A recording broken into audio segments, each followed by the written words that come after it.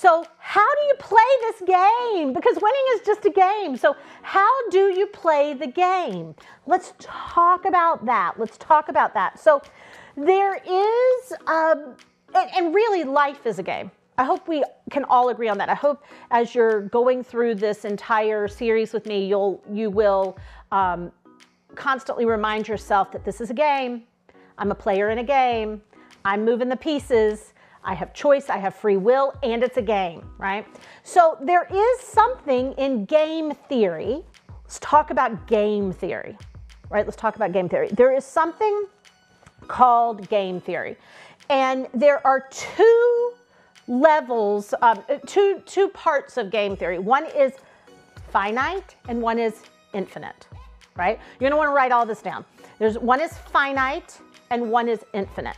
So what does finite mean? Finite means fixed. There are known players, there are fixed rules, and there is a absolute end. You score the most points, you have the most chips, you whatever, right? That is finite gaming.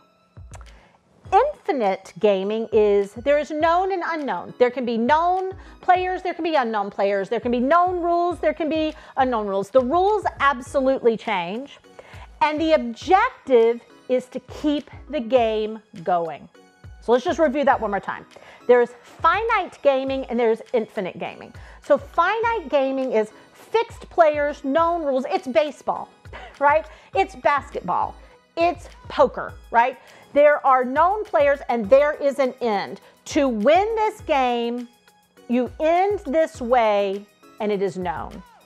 Infinite is known and unknown. The rules change and the objective is to keep the game going. It's not to have this thing to end it because you want to keep the game going. So finite is kind of known as stable. Right? It's kind of known as stable. We know the players, we know the rules, we know the objective, we know how to get to the end. Infinite, people drop out. People come, they go, right? There really are no winners and no losers. And the entire theory is that the game just keeps going, right? Here's how you win.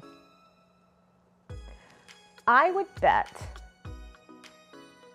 that you most likely have been playing your business and your life in a finite game. How do I learn? I can feel the energy of people agreeing with this. Like I can feel like, just so I can feel it energetically, just like throw your hands in the air if you're like, yep, I've been playing that there's an end. There's a finish line. I need to know what that finish line is. There are rules. Where do we find the rules? How do I find the rules? Can somebody send me the rule book? And I'm exaggerating when I say that, but we do look for the rules, right? In business, like how do I market, right? How do I set up a sales conversation, right? What should this look like? How should I build the business exactly, right? So most people play the finite game. The other reason most people play the finite game is because we like an ending. That gives us comfort. To finish gives us comfort, right? Just tell me how long this is gonna hurt so I know when it ends, right? Tell me how long I have to hold my breath underwater. Tell me how long I have to push. Tell me how long the race is, right? Is it a half marathon?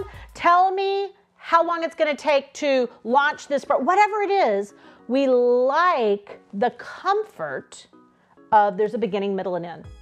So one of the keys to this infinite game is that you have to keep playing, right? Take this in for a second. Oh, I get so excited about this. Take this in for a second. If the entire goal of the game game theory is to play from an infinite place, which means the entire goal is that the game keeps going and you don't let the game end, then you have to keep playing no matter what, right? No matter what. No matter the heartache, no matter the headache, no matter the fear, no matter the failure, right? Because I didn't say the goal of the game was to keep winning. I said for it to keep going. You are going to lose 1,000,000 times playing the infinite game theory. But it won't matter because you keep playing. And in the end, the wins will always outweigh the losses.